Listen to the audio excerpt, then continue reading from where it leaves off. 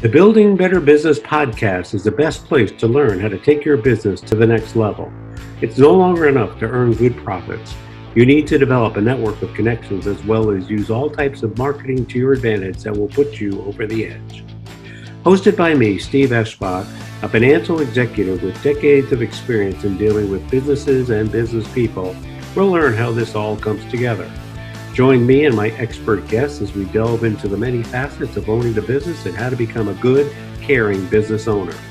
Listen how making a difference in your community can attract all sorts of clientele, which in turn will build you a better business. Greetings of the day, my fellow listeners, and welcome to another edition of Building Better Businesses. I am your host, Steve Eschbach. I am an owner of Transworld Business Advisors here in Naperville. I'm one of 6 or 7 owners in the greater Chicagoland area. Our specialty is assisting business owners confidently sell and matching them up to qualified buyers. But we also assist business owners if they want to take that expansion route a couple of ways. Number one, if they would like to buy another company in their field, that's what we can do. Additionally, we do franchise development. So if you're an entrepreneur looking to expand via the franchise model, we have the expertise with a sister company to assist you doing that. And also we do franchise sales. And believe it or not, the first few transactions that I did were executives in transition looking to get into the entrepreneurial world, and they did it by buying franchises. So I'm delighted today to share with you another circle of influence, another subject matter expert. Erin Fults is your last name, and you are a marketing consultant and small business coach. You are the founder of Acorn Studios, a business coaching and marketing consultancy. You have an entrepreneurial background. You did own your own photography company, and you've taken all that experience and wisdom, and now you do that helping business owners get to the next level. So first of all, Erin, thanks so much for joining us. Welcome to the show. Thank you, Steve. I'm delighted to be here. Good for you and good for me. So tell me a little bit about Acorn Studio. How does that operate? Tell me about your firm, how many colleagues you have, whether you're a solopreneur partnering with outside individuals or you got a staff. Tell us a little bit more about that. Sure. So at Acorn, I primarily work with small to mid-sized businesses, service-based mostly, that want to fill a steady pipeline of leads. A lot of them have a hard time doing that and moving out of just a word of mouth, kind of how they operate. And so I help them develop a really clear brand and marketing message, and then translate that into a marketing sales funnel. And so I am a solopreneur. I have an assistant that works with me. And then I do contract work with different experts as I need somebody to do development on a website or do the tech side of things. I'll pull in people on projects in an as needed basis. But for the most part, it is just me and a VA that operate on a day-to-day basis. Yeah, you're not unlike many of the other solopreneurs that I come in contact with from time to time. So that's great. We're going to explore that a little bit more in greater detail because there's a lot here on your interview topics that I would like us to cover. But as I do with most of my guests, we have to rewind the videotape for those that remember what videotapes were. We're going to go back to your childhood and tell us a little bit about your upbringing. Where were you born? How were you raised? What kind of influence your mom and dad and any other family members had on you back then? What were your aspirations then, and how did they come to be where you are today? Yeah, so I was born in Mississippi, raised here my entire life and most of my life raised just outside of Jackson, which is where my husband and I are raising our family today. Funny that I didn't picture myself staying here, but yet here I am, and I really do love it. This is home for sure. My growing up, I am the oldest of 8 kids, and so a big family, loud and never boring. And so I was being the oldest. You don't have older siblings to look up to and kind of, follow along. I was the trailblazer of the crew of us. And my mom was a stay-at-home mom. So all growing up, I thought, I'm just going to, follow in my mom's shoes. Like I'll, have a family and raise kids and so forth. And didn't have huge career aspirations in my growing up. But my dad, he is a CPA and worked for a firm for most of my younger growing up, but in probably middle school, like later middle school, later elementary, early middle school, he left the firm he was with and he went out on his own and opened his own practice. And that in so many ways, as I look back, I didn't see it, of course, at the time, but as I look back, I see how he grew his own practice, has still continued to be a small, because that's what he wanted, practice, but he was always around. Like he was available for ball games. He was there showing up at things for me and my siblings in a way that if he had had a traditional, 9 to 5 sort of job that he was having to report into, would not have been able to do. And so really saw both the struggles as well as the freedoms, potential freedoms of being an entrepreneur and having your own thing and growing your own business can bring. And so what that instilled in me was, one, hard work. He was an incredibly hard worker, but also just not being afraid to try things, like not being afraid to go out on your own and do something. And so never really had, like I said, didn't have huge career aspirations as I went to college and went to school. But as I look back now and see the influence of, I never felt, it was not modeled to me to go, get a job at a big corporation and just sort of punch the clock and, till you hit retirement. Like that just was not the view that I had of work. And that has certainly played into where I am today and seeing the path that I have taken since then. Those are the early years and those are the early influences. So it's funny that you mentioned that long story about your childhood and your parental influence, which I think is fantastic. I think, what your father did in terms of being an entrepreneur. Yeah, he didn't have to punch a clock and report 9 to 5, and you have the flexibility to interact with parents. But if he was like me, there's sometimes on a Saturday morning, you got to go take care of a client, or a Sunday afternoon, you got to kind of do a showing. So there's flexibility, but you have that flexibility and you can almost call the shots, if you will. Nowhere in your childhood story did I hear anything about photography, and you owned your own photography for a business, right? Yeah, I did. So Yeah. So I always loved art, creative things. I tended to gravitate toward creative things, even in school. As a kid, and I ended up studying art in college.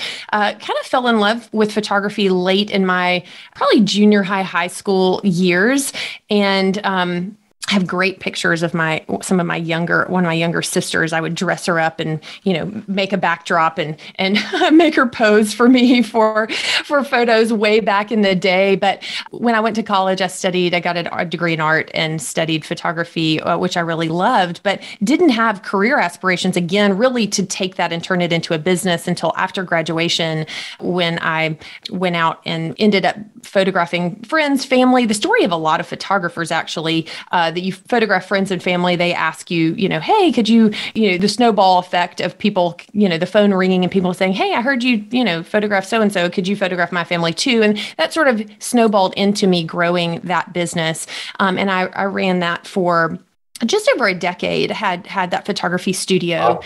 And really loved that and grew it and learned a lot along the way. But it was early in those days that I was taking my creative skills and those things, marrying them with business, and actually realizing that I loved business just as much as I liked the photography piece. And so pretty quickly, photography just became a tool to be in business. And it was sort of surprising to me that I really fell in love with business and enjoyed the marketing side of just the creativity of going, how do I get people in the door? There is inherent creativity and needed to run a business and to do it well. And so translating that into the business that I run today, which is marketing consulting, a lot of marketing strategy, copywriting, those sorts of things that I'm working with companies now. But that began, the path was not a straight one, like most people's are not, but the path began to get me to today pretty early in those days of growing and operating that photography studio. So whatever happened to that photography firm? Is that still out there? Did you sell it? Did you wind it down? What happened to it? Yeah, so I did wind it down. The further I got along, photography is a pretty physical thing to do. You're schlepping around, lots of photography gear and equipment and those sorts of things. And I knew that I needed an exit strategy and wanted to wind that down and kind of considered a lot of options of what that could look like, but ultimately decided just to close that piece down and transition into what I'm doing today. So that's no more. I occasionally have people who still call me and try to pull me out of retirement here and there. And if I love you enough, I might consider it, but I closed that down back a while ago. So there's a word or two in your interview, Valerie, and we're going to get to this because you have 4 key topics that I want to cover before we end this interview. But you talk about a passion. Did the passion disappear from photography and was more so in marketing? Or is that what I'm hearing? Yeah, it really did. I mean, I still love photography. I love the medium, but I love the strategy problem solving that I employ with the marketing work that I do. And photography I still enjoy it. I still appreciate it, but I just didn't have the same love for it that I did in the early days. Those are important words there because it basically tells the world, Erin, that if you don't absolutely love it, you won't succeed as well as you will with something that you do love. There are 4 very interesting topics here, and I think we can cover them all. So I'm going to go through them right now. So one of the questions is why most marketing is a waste of money. And I'd like to hear your view on that. Tell me a little bit more about that. There's got to be some marketing that is worth the time and effort and dollars you spend. But why would you make that statement? Why is most marketing a waste of money? Yeah, it's a gutsy statement, right?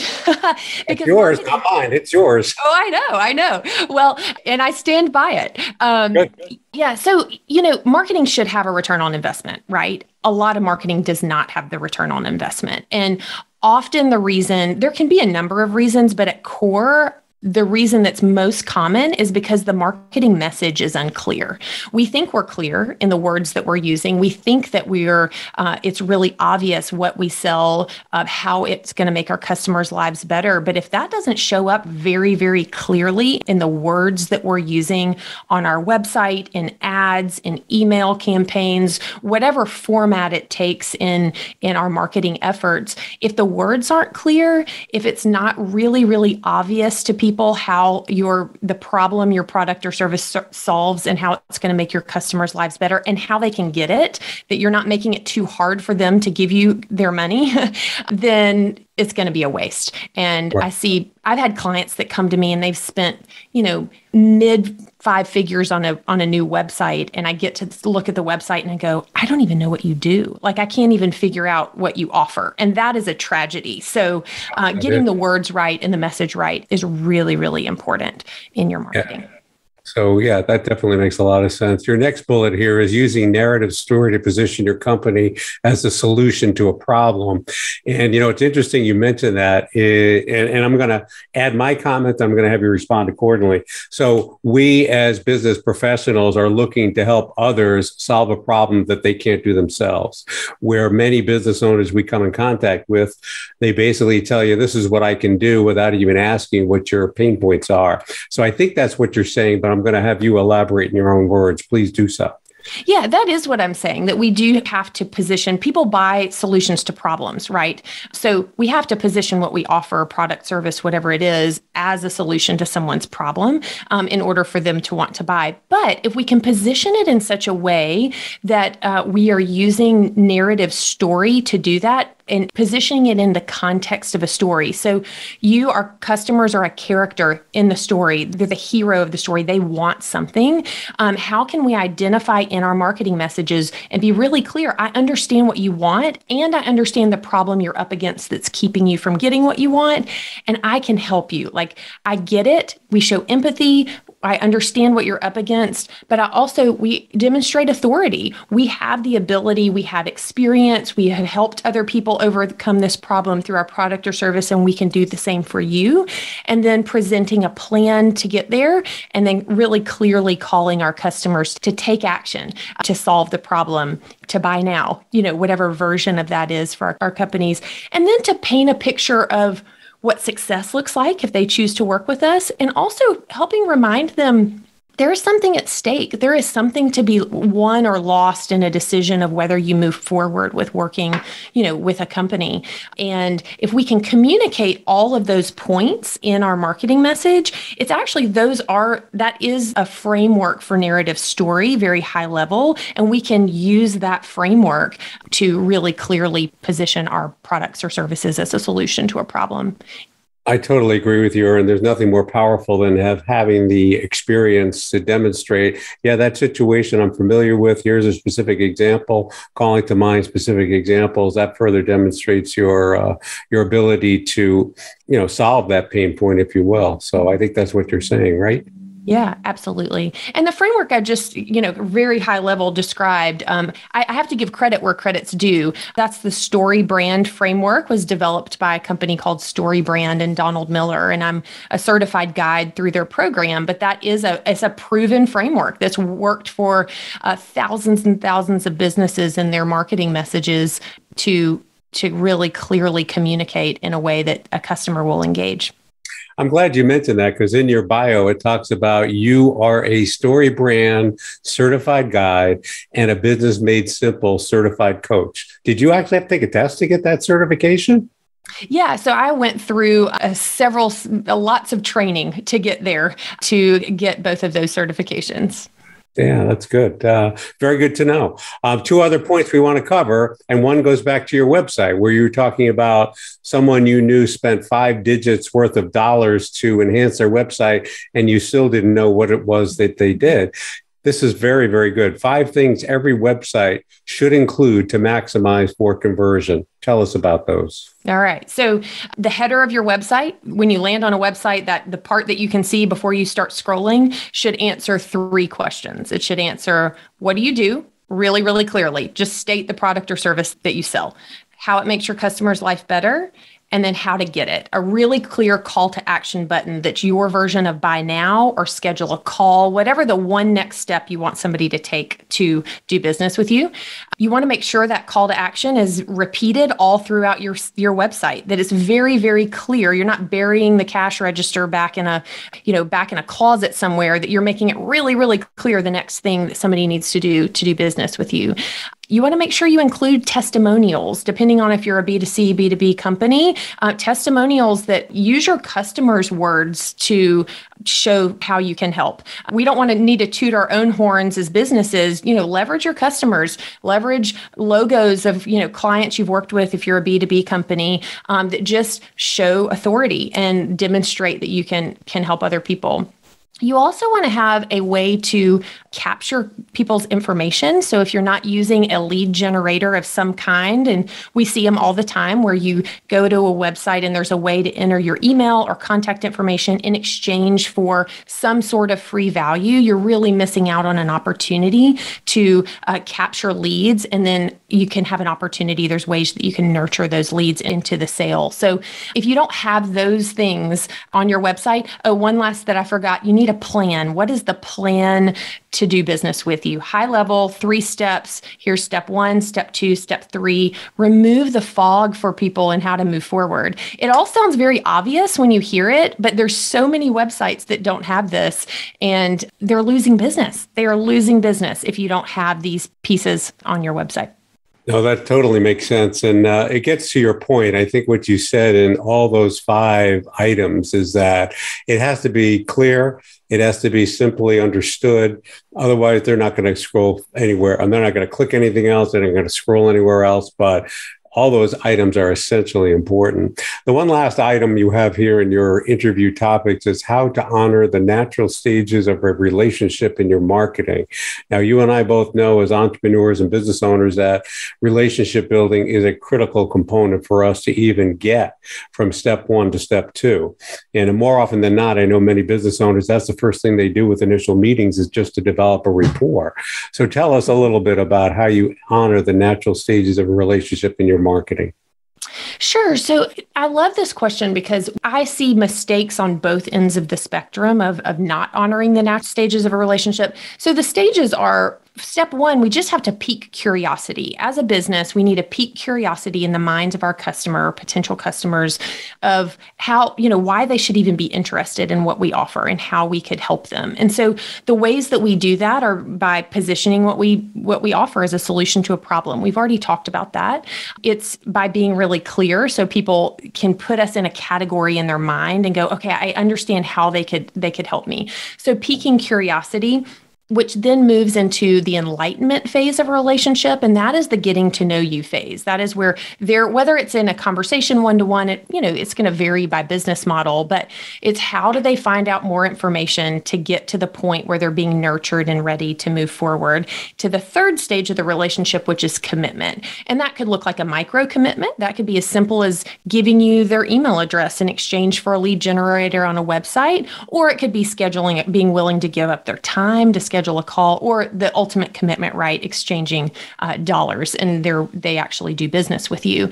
And so in our marketing, we want to be clear, whatever action we're doing, whether it's leveraged online in our website, in a marketing campaign of some sort, or it's in one-to-one relationship and conversation with a potential customer client, is where are we in those three stages of a relationship? Have we piqued curiosity enough to get them to enlightenment and then move toward commitment? Or am I asking them to marry me on the first date?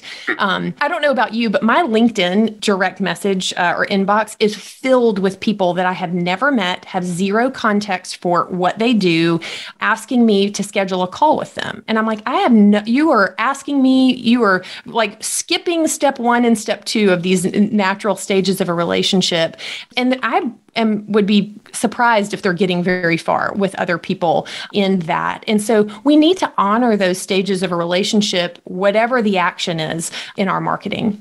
Yeah, I totally agree with you. And I totally can share with you the same experiences that you have on LinkedIn. They just come, more often than not, I respond, I've got to know, trust you before I refer you. And we're not even at the K. We don't even know each other yet. So, but in any event, some people do have luck. Some of them don't.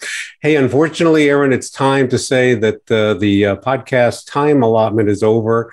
Is there anything we haven't covered? I covered your 4 bullets and you did a great job and you spoke so eloquently based on your past experiences. So I know you're a subject matter expert in that regard, but is there anything else that we haven't covered that you want the audience to be aware of? Yeah, I'll just say I'll put some resources for your audience at my website where if they want to download those things you need on your website, they can grab that. I have a couple of other resources there as well that may interest your audience if they want to know, where do I start? How do I know if I am being really clear in my marketing message? And if you are not and want to move forward and getting clear, I have some resources they can get there. And so if they go to theacornteam.com/better businesses, you can get access to that. But other than that, I don't think that there's anything else. Well, you went ahead and answered my final question. Rick, we'll find out more about you, and you already covered it. So is there another site you want them to go? How about LinkedIn? Anything else you want them to go to find out more about you, Erin? Sure. If on social, if you want to connect, my name, Erin Fults, Fults with an S at the end, is the best way to find me on LinkedIn. And that's really the social platform that I'm on the most, if you want to connect. Now, as you heard earlier, do not just reach out. Just say, hey, I heard you on Steve Eschbach's Building Better Businesses podcast. And that way, that's a good segue into getting the time and attention for Erin. Erin, thanks so much for sharing your expertise, your wisdom, your insights. I appreciated those 5 tips on your website. I think I'm going to go back and check those right now because I think those are critically important. And you, audience, thank you again for your time. And we enjoy your listenership. So we welcome you here. We welcome you to subsequent ones down the road, and have a good rest of the day. Thank you.